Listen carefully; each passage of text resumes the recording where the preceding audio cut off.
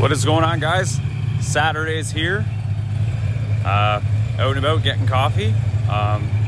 Obviously, you might be able to hear something in the background. Something has returned back to the channel. Gonna be cruising around for a little bit. So I'll give you take a guess of what it could be. If you can hear it. Now, here I'll show you. So the Saleen Knox is back. Alright.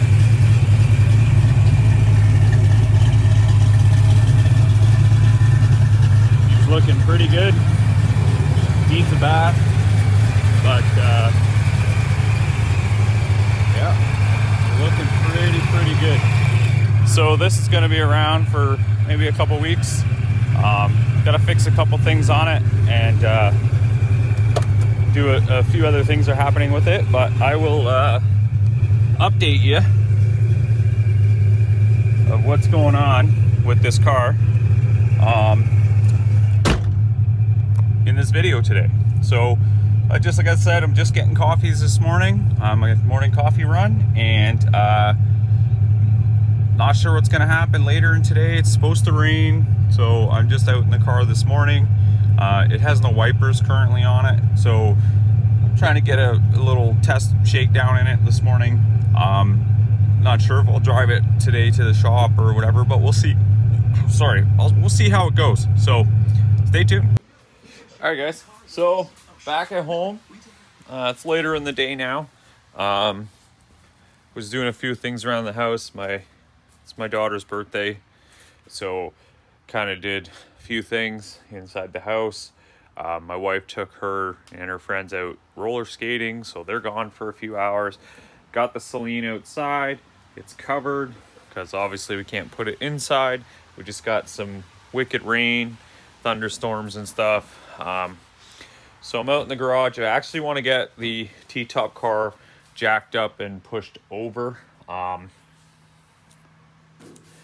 I don't know if I'm going to put the rear end in it. I want to try to cut the control arms out like I was talking in the previous video so I can get the rear end back in. And then, but I think I want to get it over closer to the wall so I have a little bit more space here to open the doors and do a few things. We're going to start getting stuff permanently on this car. I don't know if I'm going to I might try to fix this little spot here on this fender. There's a few things I got to do, so but I want to kind of get it jacked up, pushed over closer to the wall so I have a bit more space in here and get back to sanding, right? I want to get the door permanently on. I want to sand inside the door jambs so we can start laying down some paint in the door jambs, etc., and kind of go from there. I also got a couple things from Drew, who owns the car. Got a sweet Dutch shifter handle, throttle body and spacer, a couple other things for the car. I think I did mention before that I did have a transmission for it now, which is over here, transmission, bell housing. So all we pretty much need is a motor. Got the hood right there, and we're ready to rock, right? I did start doing some undercoating under here just to kind of freshen it up, right? It's looking pretty sweet, guys, under here, right? So we just got to get these control arms out so I can put the other control arms in, and then I got to scuff this rear end up. Maybe we'll start doing that. We'll get that cleaned up. We'll get all the brake shoes off of it. Yeah, get all these off of here, and we'll clean this up. We'll get it sanded down or grinded down and kind of get it ready to put back in the car so it stays in there permanently.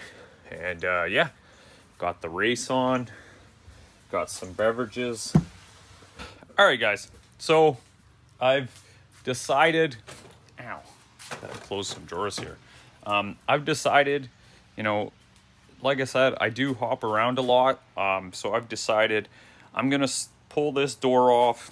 We're gonna get the rest of the undercoating off so we can finish this door. And we're gonna work on this quarter panel, getting this off and this cleaned off so we can have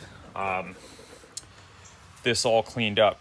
But first, what I'm gonna do is I'm gonna get the car hopefully jacked up to get it over farther so I can work more. I wanna get this side done. So we're gonna work on getting the undercoating off the front fender. Gotta tweak the bottom here a little bit. And I think once this is cleaned up, we'll try to recreate this lip, okay? Because this fender is pretty nice, just that one spot. So that's what's gonna happen in this video, guys. We're gonna get this side totally done, get all that stuff off. We'll get the doors bolted up, lined up the way we want it. We'll get the fenders lined up the way we want it once we fix the patch. And then this side will be good to go, right? And then one day, maybe this weekend, we'll get it flipped around or something like that once we get the rear end in, okay? So that's what we're gonna do today. Like I said, I'm all over the map. Sorry, guys. I'm just trying to think of stuff to do. I'm still waiting to hear about what's happening with the Cobra. Maybe tomorrow or Monday, we will do stuff with that. I'm waiting to hear back from Brian what's happening. And so, yeah, that's what's going to happen. So I got the door up here right now. It's off the car. So we're just got the heat gun out, got the scraper. We're going to scrape all this off from here. So I'm gonna set you up and put you on a time lapse. I think I'm gonna set you on the car right here and get you on a time lapse and watch me scrape all of this off. So should be pretty quick for you. It's probably gonna take me an hour.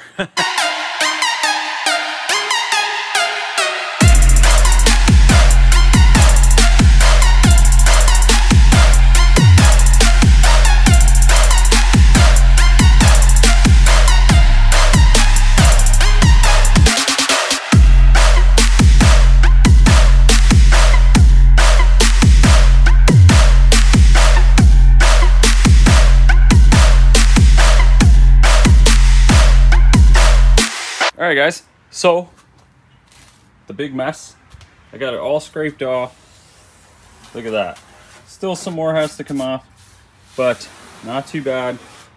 It was a bit quicker than I thought it would be. It took me about 20 minutes, but folks said I should trash this door because it had a dent in it. Look at this door, man. You know what I mean?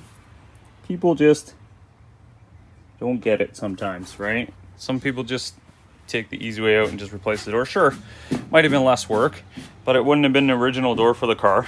You know what I mean? Right? I probably would have had to cut up some regular doors and, you know, made them T-top doors and stuff like that, but we're saving it. We just got to fill a couple holes here with the welder and yeah, and then we can sand and clean it up and it'd be nice. We're gonna bust out the welder. We're gonna fill a couple holes here pretty quick, maybe this big one. And get it welded up, skim it.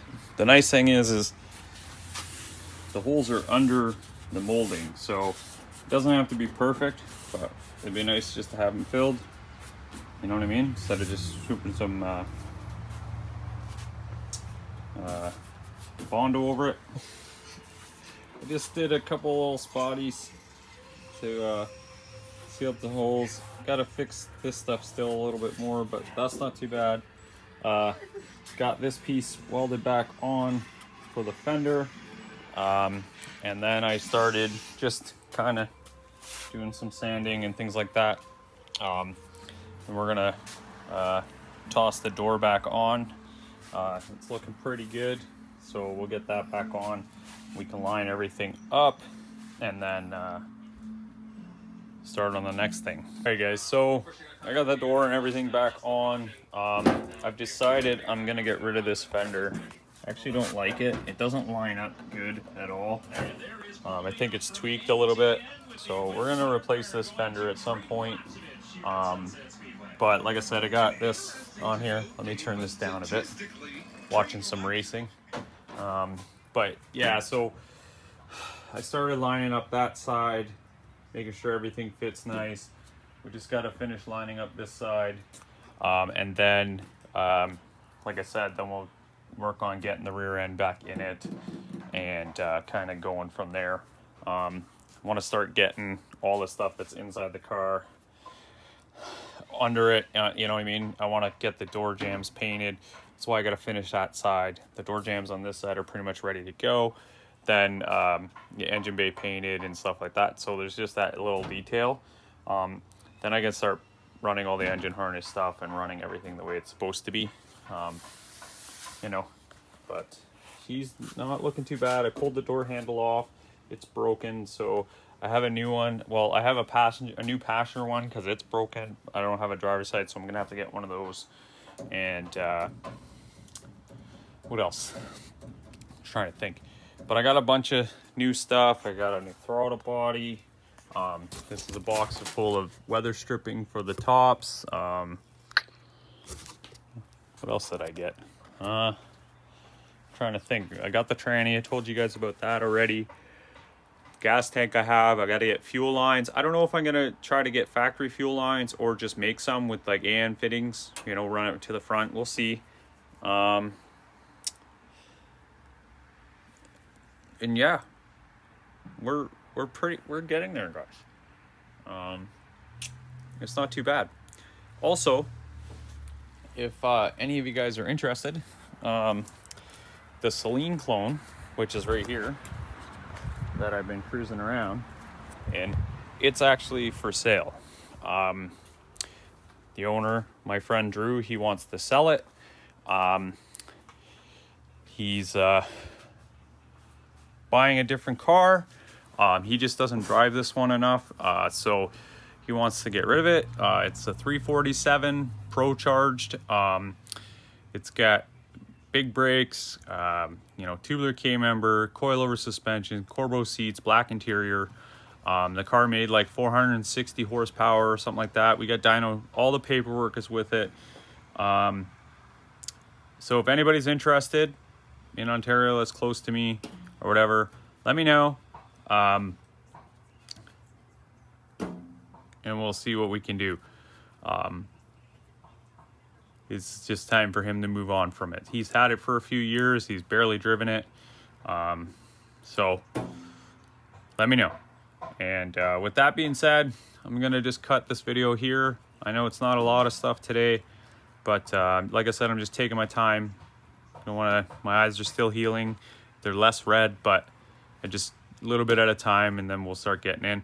As far as the Cobra stuff, the car trailer ended up getting broken the other day, so we're in the middle of trying to fix that, so we couldn't transport the cars this weekend, so we're gonna have to probably move that till next weekend, unfortunately.